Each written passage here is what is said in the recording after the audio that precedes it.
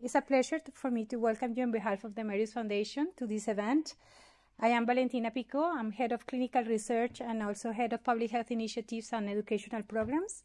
And so we have this meeting, revolving meeting that was being carried since 2008 at the Merius Foundation, and we keep it moving through many years.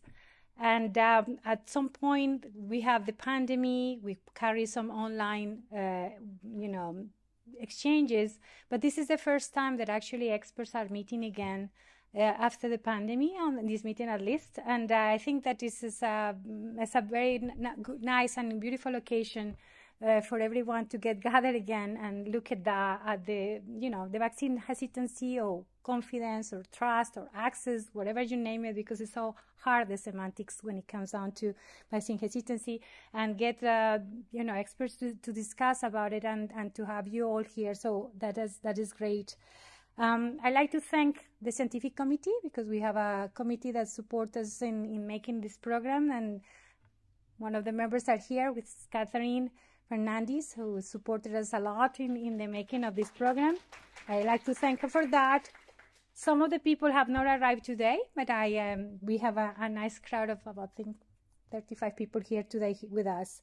So I just want to mention a few words about the Merius Foundation. The Merius Foundation is a family foundation that was created in 1967 by Charles Merieux, who was father of Louis Pasteur. And so that brings us back into public health and vaccine developments, and that's what the roots of Fondation Merieux is always linked to public health and global health in general. We are almost over 50 years old, and we have an official public interest status. So basically, we are a non-lucrative family foundation. Our mission is to fight infectious diseases around the globe, and particularly in vulnerable populations. And we do that in many different ways. We have conducted projects in over 20 countries. We have 8 local offices and 19 applied research units that work with us throughout the world globe in order to carry the programs that we carry at Fondation Merieux. We have four axes of intervention. One is increasing populations' access to diagnosis, and we do that by strengthening laboratories and also by identifying the best diagnostic techniques techniques that are accessible in the contextual situations of given countries to get access to diagnosis, enhancing local applied research capabilities.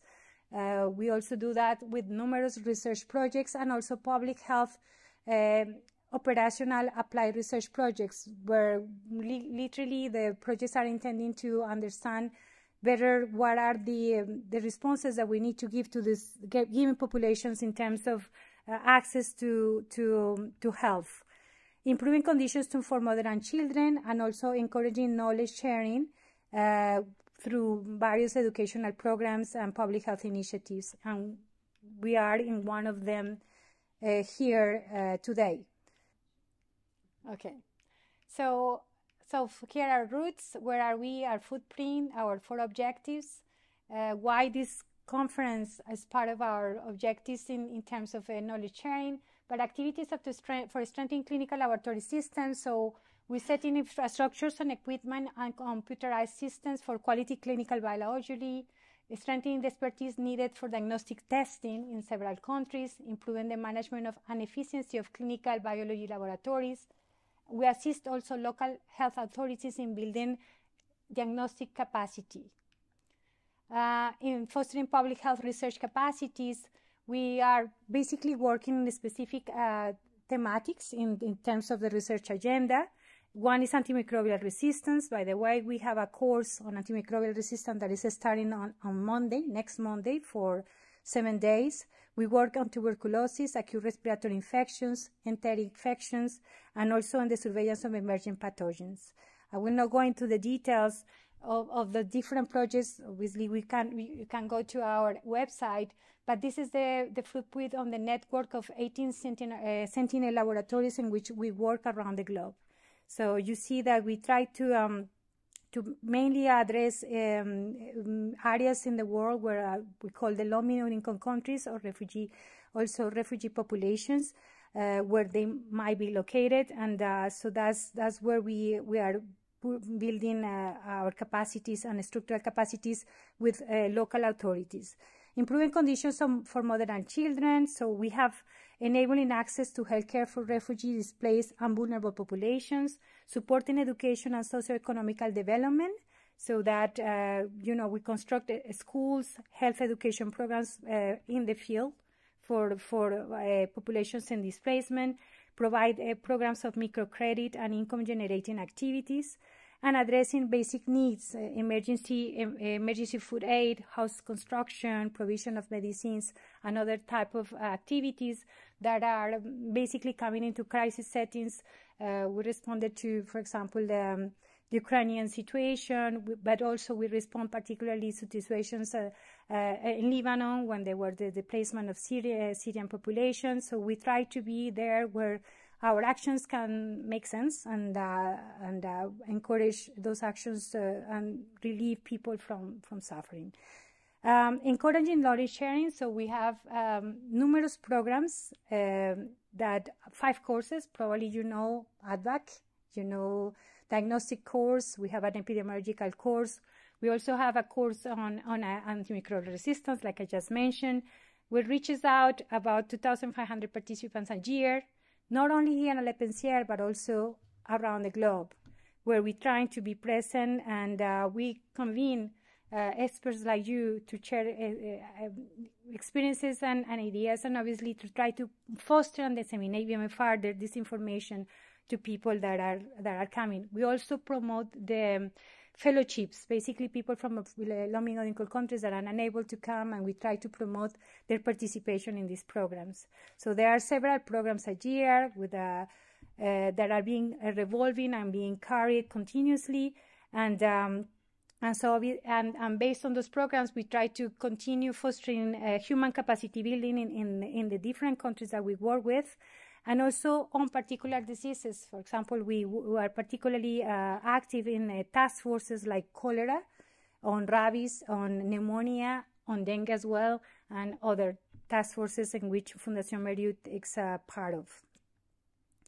So just showing you a little bit of the landscaping. We've been working with these programs for several years, so those programs keep revolving depending on the section and the area of the world where we're carrying these programs, to create momentum, continue knowledge sharing, and sharing ideas.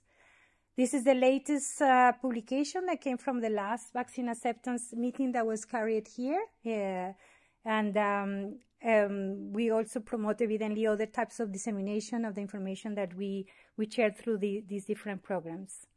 So in a nutshell, Fundación Meriut is for aviation intervention, 25 countries where we work, about 170 employees in 15 countries, 70 laboratories that are working on diagnosis, but also on research capacity building. We also participate in structural development of those laboratories by renovating a number of laboratories at the country level, either a regional, but also a capital, but also particularly regional. Several collaborative programs and several scientific conferences. So I just glad to welcome you all today to have an interesting program. I think that the program brings the dimension of vaccine hesitancy, or trust, or confidence within the post-pandemic world. And I think many of you as experts know better than I do that many things have changed since COVID-19. And also the new tools and new dimensions of how vaccine hesitancy with the EI can link today in order to, in this arena, how this is touching several aspects of it. So I think that the program will be interesting, and we thank you so much for being here.